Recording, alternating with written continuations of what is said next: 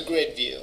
And after the updating has occurred, either successfully or unsuccessfully, after we've updated the grid view, call this method. GridView1 row updated. That's in our code behind file. This consists of GridView1 row updated. That automatically gets passed a couple of parameters. One of those parameters is the GridView updated event args, which is sort of a report of what happened. Success, failures, and so on. We look to see if there is a problem. There's a problem based on whether there's an exception object or not as part of the report.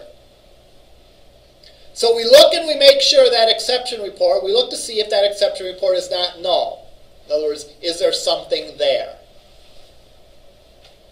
If it is null, it means there wasn't an error. So we don't have to do anything. We just let it continue on its merry way.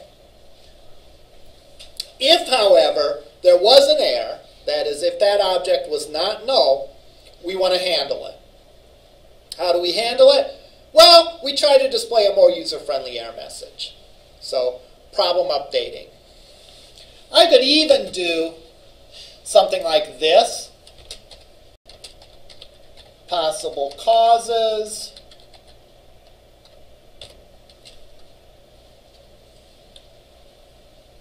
Duplicate category name.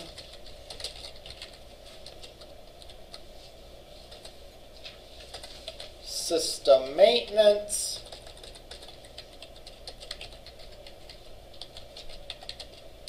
Occurring. I can make that message whatever I want. Call Don Huffman at, does anyone know his extension? No. Shoot. All right. So we display our error message, being as descriptive as we want to be, knowing that at this point we don't really know what went wrong.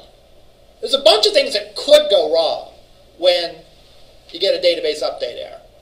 We know of one, right? The fact that it's a duplicate category. In fact, we're forcing that error to occur. But there could be other things. The database server could have just blown up a second ago. All right? Someone could have, any number of things could have happened.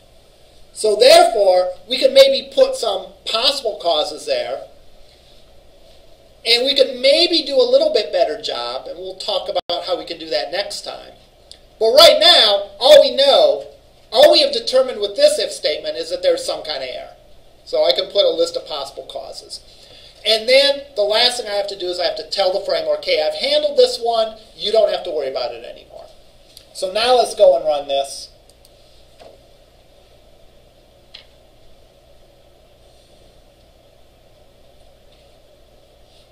And I can go and edit this.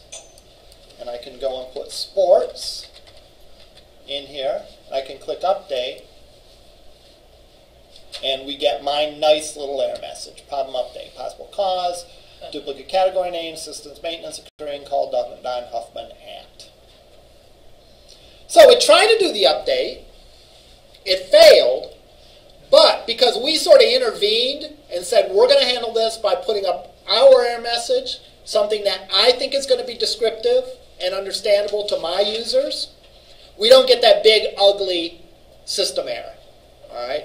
So we let it fail. We let it try it, see if it fails or not, and then we go in and we handle it, and we just make sure that the user gets reported a good error message. So that's a third way to handle errors. So we can try to design our form by using drop-downs or whatever so that an error is not even possible. We can do validation in some cases. But even if we do those other things, there's always those unexpected errors. There's always those errors that happen for reasons that we can't entirely anticipate. And for those, we want to put some kind of processing like this in to catch those errors and display a nice descriptive error message instead of just a system error. Yes? So I'm assuming this all works because it checks your code behind file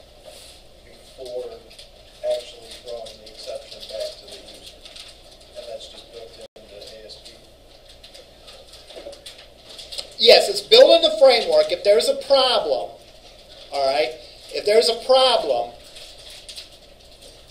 it calls all the methods that you have coded, the row updating, the row updated. If that e.exception handled is still set to false, and the framework gets it at that point, it's going to throw the error. So yes, your code happens before the code that's part of the framework that handles the errors gets called. Gives you the first shot at handling them. That's why saying we handle this exception doesn't throw. That's why we handle this exception doesn't show the system error then, because it sees the framework. Oh, okay, you got this one, fine. All right. What we're slowly building on is taking that rudimentary framework that did some nice stuff, quick and dirty, but wasn't really industrial strength, right? I mean, the code that we had here wasn't production ready, you know. And so we're going to tweak it. So we tweaked it a couple different ways. We're going to continue along this path next time when we do things like adding drop-downs. Doing a confirmation when we go to delete. So when we click delete, it doesn't just zap the thing. It warns us first that it's going to delete something. And we'll go and we'll continue on this path of customizing these grid views and detailed views to do maintenance. All right. See you over in lab.